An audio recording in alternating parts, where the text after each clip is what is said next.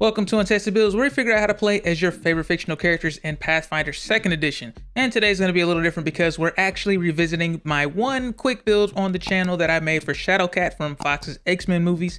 This time around, we're going to focus more on her animated and comic book appearances, where not only has she been an X-Men, but also a member of Excalibur, which was like a UK-based Avengers team, an agent of S.H.I.E.L.D., and even took over for Star-Lord in the Guardians of the Galaxy once upon a time. Her power to use density shifting to phase through solid objects is mostly the same, but she has a lot more creative uses for it in the comics. Oh, and she's got a psychic link with a pet alien dragon, so let's grab one of those too while we're at it.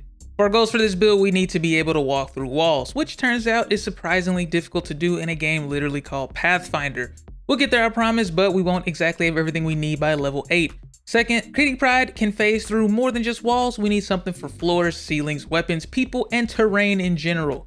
Ultimate freedom is what we're going for here. And last, we need a dragon from space, or any plane, honestly. We're not really that picky. For our stats, we're starting yet again with 18 dexterity. If we ever even pick up a weapon, it's most likely going to be ranged or finesse, and really only the Ultimate Universe version has any feats of strength. Intelligent charisma at 14, we might have started out as a fresh-faced newcomer to the team, but at this point, we have led our own teams on several occasions. Wisdom at 12, we've got a little life experience, but not everything can be high. Constitution and strength are at 10. We'd rather just avoid getting hit instead of tanking. And like I said, Earth 1616 Shadowcat isn't known for throwing cars, at least right now.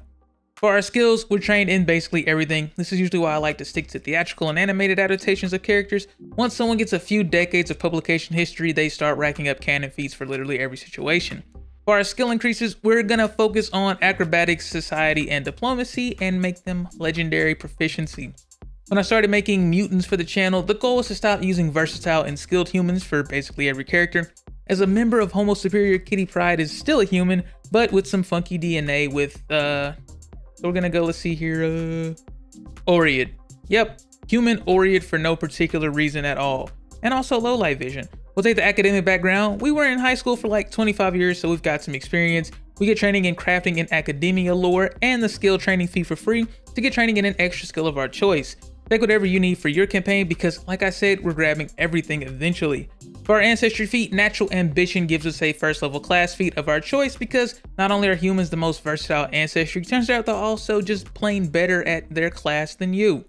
For our class, we're going to lock in as a monk. In addition to our X-Men training, we've also been personally trained in the ways of the samurai by Wolverine, and we were like possessed by a ninja assassin or something, and when we gained control of our body back, we didn't lose any of the skills, so that was cool. Level 1 monks gain powerful fists to upgrade our unarmed fist attacks from D4s to D6s, and we no longer take the -2 penalties to perform lethal attacks with our fists. We also get flurry of blows to spin an action to make 2 unarmed strikes, combining their damage if we choose the same target for the purposes of overcoming resistances. For our class feats, Key Strike gives us a focus pool and the ability to cast Key Strike Focus Spell, allowing us to make either an unarmed strike or a flurry of blows and gain a +1 status bonus to our attack rolls and deal an additional 1d6 damage on the hit. This is probably the one time I'll say I miss the old touch AC mechanics from 1st edition, so we're gonna just consider this attack bonus in overcoming resistances to be phasing through armor. For our additional class feat from Natural Ambition, Monastic Weaponry allows us to use simple and martial weapons with the monk trait in place of unarmed attacks when using monk feats and abilities. And when our proficiency increases with unarmed attacks, we also increase our proficiency with simple and martial monk weapons. And with that, we've covered half of the monk feats for the build. Gonna get kinda weird after this.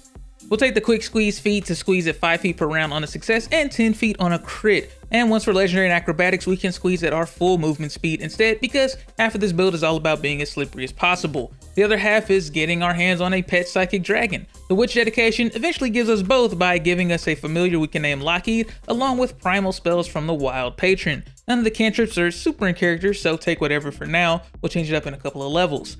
Level 3 monks gain incredible movement for a +10 status bonus to speed when we're not wearing armor, increasing by 5 feet for every 4th level we gain past the 3rd. Mystic Strikes makes our unarmed attacks magical for the purposes of overcoming resistances because what is armor to someone who can phase through anything? We'll take the Feather Step general feat to ignore difficult terrain when we make a step. The Catfall feat lets us ignore an amount of distance when determining fall damage to simulate activating our phasing right at the last minute of a fall. The amount we ignore increases with our acrobatics proficiency, eventually negating it entirely once we're legendary. We'll pick up some basic witch spell casting for Feather Fall, so we can negate fall damage for our allies too, and you don't even have to be in contact with them. How convenient. Level 5 monks gain expert strikes to increase our proficiency in unarmed strikes to expert and alertness for expert perception proficiency. We'll pick up the adapted cantrip ancestry feat to gain access to a cantrip that's more suited to our mutant ability. Chill Touch forces a fortitude save on a creature in touch range, dealing 1d4 plus our intelligence modifier of negative damage to a living creature and giving them enfeebled 1 for 1 round on a crit. And making an undead creature flat-footed for a round on a fail and fleeing for 1 round if they critically fail. Level 6 basic witch spellcasters gain a 2nd level spell. There aren't too many electronic gadgets to disrupt on Galarian, but dispel magic can turn off an ongoing spell or magic item for 10 minutes so long as you succeed on a counteract check. We'll take the steady balance feat to represent our gymnastics training. We gain a critical success results whenever we succeed on a balance check, and we're no longer flat-footed while attempting to balance on narrow surfaces or uneven ground, and we can use our acrobatics to grab an edge when falling instead of our reflex save.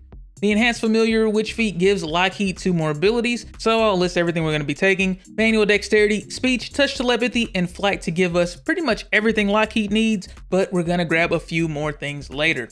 Level 7 monks gain weapon specialization for an additional 2 damage with our unarmed strikes and monk weapons, and we choose our first path to perfection to gain master proficiency and critical success results on regular successes in a saving throw of our choice. We're going reflex because we might as well take advantage of our main stat, and it would be weird if the girl who can phase through stuff ever got hit by anything she actually saw coming. We'll take the breath control feat to hold our breath up to 25 times longer than usual and gain a +1 circumstance bonus against inhaled threats and critical success results on regular successes. Shadowcat used to have to hold her breath when phasing through objects, but they kind of forgot that in the comics. But my memory is eternal. Well, it's about as eternal as the wiki page that is. Quiz me in a year and we'll see what I remember. Level 8 basic witch spellcasters gain a 3rd level spell slot, and Meld into Stone is our first actual walking through walls ability, allowing us to become one with the stone we can touch for up to 10 minutes or until the stone in question gets destroyed or pass walled. The important part is that you don't necessarily have to leave the stone the same way you entered, so congratulations, you've just become the ultimate dungeon delver as long as you're like going through a cave or something. We already know English, Japanese, and Russian thanks to our starting intelligence, but with multilingual we can add 2 more languages to our list in case anyone at the Xavier School wants to take a semester in Shi'ar or Scroll as an elective. Lockheed finally gains his final form with improved familiar to become a fairy dragon, adding dark vision and amphibious to his list of familiar abilities and giving him a sweet breath weapon he can fire off once per hour to give creatures in a 10-foot cone who fail a fortitude save, stupefied 2, and slowed 1 for 1d4 rounds or for a minute if they critically fail their save. Level 9 monks gain monk expertise for expert monk DC and occult spell attacks, and metal strikes to treat our unarmed strikes as silver or cold iron for the purposes of taking advantage of weaknesses, because even ghosts and devils can't resist getting their literal molecules rearranged. We'll do the Homo Superior thing and take multi-talented to gain an extra multi-class dedication of our choice, and this is the 2nd X-Men I've built with a rogue dedication. Guess she's super popular. Gonna be awkward when rogue turns out to be like a barbarian or something. We get surprise attack to treat enemies who haven't acted yet as flat-footed as long as we roll deception or stealth for initiative. We also get an extra skill feat, and group impression is very useful when every year you find yourself in a completely new team or on a new planet or in your own past. We can make an impression on up to 4 targets simultaneously, increasing to 10 people at master proficiency and 25 people at legendary.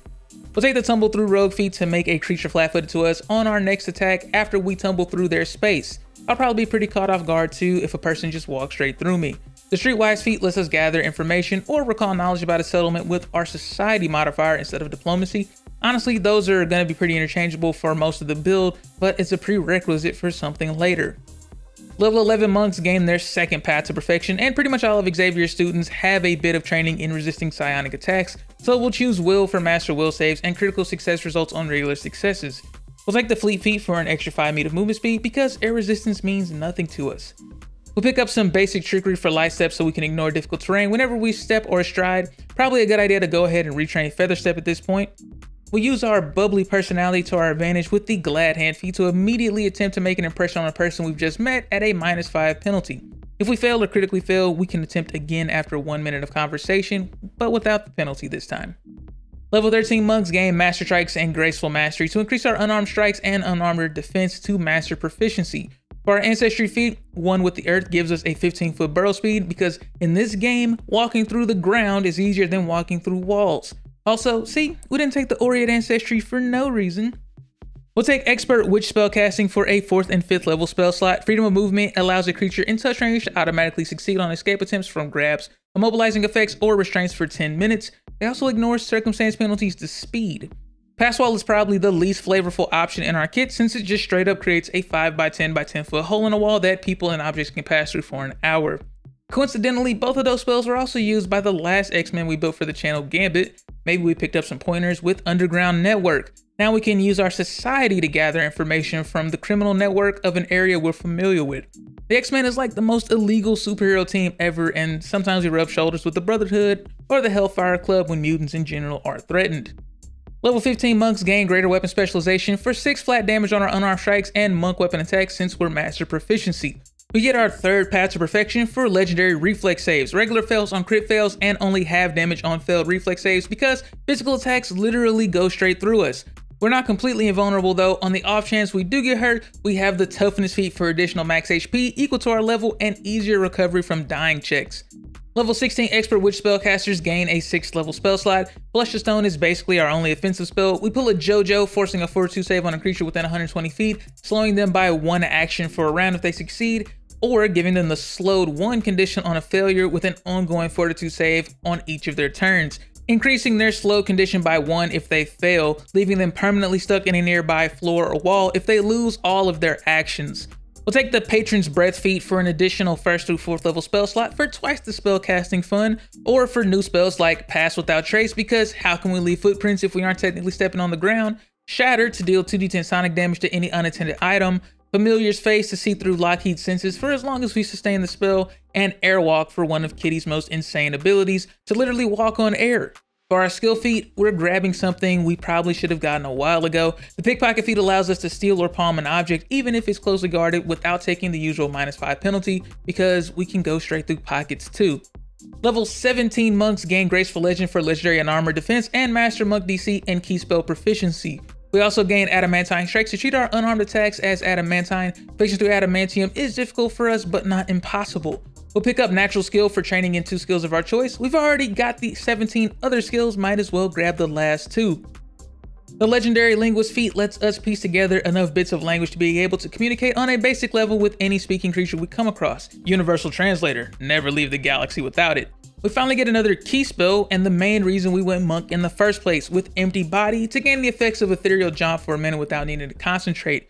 We basically can do all of the Shadowcat things. Nothing material can touch us except for force and abjuration effects, and we can move through any physical objects and in any direction, even up and down. And since this is a focus spell, we can do this basically every 10 minutes as long as we take the time to refocus between jaunts. A full caster could obviously cast this a lot sooner than level 18, but only getting 3 or 4 slots per day for this just didn't really feel like Kitty Pryde. Level 19 monks gain Perfected Form to treat the first roll we make for a strike on each of our turns as a 10 if we happen to roll less than a 10. For our last general feat, we'll take Canny Acumen, choosing Perception for Master Perception proficiency and to really flex that Wisdom modifier.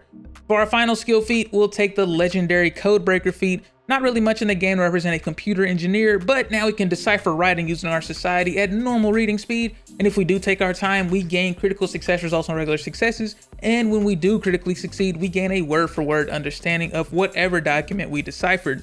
For our capstone feat, the Quivering Palm key spell is Shadowcat's ultimate offensive application of her mutant abilities, literally striking our enemy's most vulnerable organs directly. We make an unarmed strike, and if we hit, we can force a Fortitude save against our key spell DC, stunning the target for 3 actions and dealing 80 damage on a fail, and killing them outright if they critically fail. Technically, we have the option to wait up to a month after the initial strike to force a save, but that's not really in character. Just kill them immediately. But now that we're level 20, let's look at the pros and cons of this build. For starters, we're actually decently tanky, even though that wasn't a goal, with 44 base AC, 250 HP, and over a 30+ reflex and will save. Only certain types of enemies are going to be a problem for us. We're also the ultimate scout and infiltrator, able to travel through walls, underground, and even through the air with 2 sets of eyes thanks to Lockheed. Third, we're basically a backup rogue for the party. With training in every skill and the ability to communicate with literally anyone we come across, there's really no obstacle or encounter we won't be able to get our party through. For cons, we don't really have that monk flexibility in combat. Sure, we can use punches and use monk weapons, but most monk weapons don't have finesse, so we'll be falling back on our non-existent strength modifier if we want access to those unique weapon traits.